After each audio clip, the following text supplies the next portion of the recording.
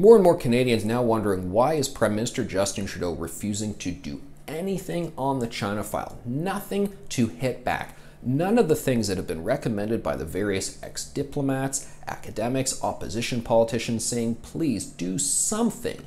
Do anything, ranging from banning Huawei now. Well, you don't like that? Okay, file a complaint against the World Trade Organization. You don't want to do that? Okay, withdraw from the Asian Investment Infrastructure Bank. No, too much for you? Okay, well, at least when the ambassador calls us white supremacists, can you maybe actually hit back at that and tell him that's unacceptable? Can you please just do something?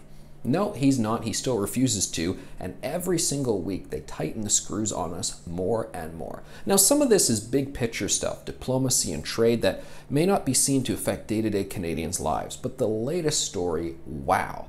It is a troubling and a chilling one, and shows that this spat has maybe permeated just to day-to-day interactions in Canadian society, showing the sort of low-level pressure that China is putting on us.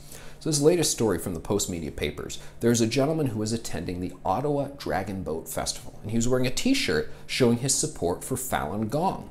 Well, the CEO of the Dragon Boat Festival allegedly went up to him and said, take that shirt off. I don't want you wearing that. You'll be booted from the festival, and so will other Falun Gong practitioners. Why? Well, allegedly one of the excuses that he gave is he said, well, the embassy, the Chinese embassy, they're one of the financial sponsors of this event, and we don't want to upset them. Excuse me?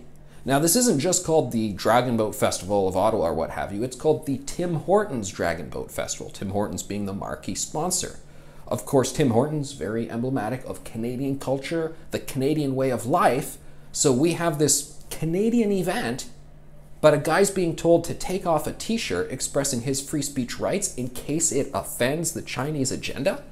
And this is happening in our nation's capital with people attending a Dragon Boat Festival? Are you kidding me? So this idea that we can just pause and maybe release Meng Wanzhou, just smooth things over and we'll go back to business as usual, it's not true. This is permeating too deep into our culture right now. It's getting into society. I mean, we may see more stories like this, things happening on a very sort of person-to-person community level. The real thing that's going to have to happen here, and we're hearing a lot of experts come forward and say this, is we're going to have a national conversation, a really serious one about what we want our relationship to be with China moving forward. Just how much leverage we want this authoritarian communist regime to have over us and our way of life. Now, the Prime Minister doesn't seem to want to have that conversation, but it's one that we're going to have.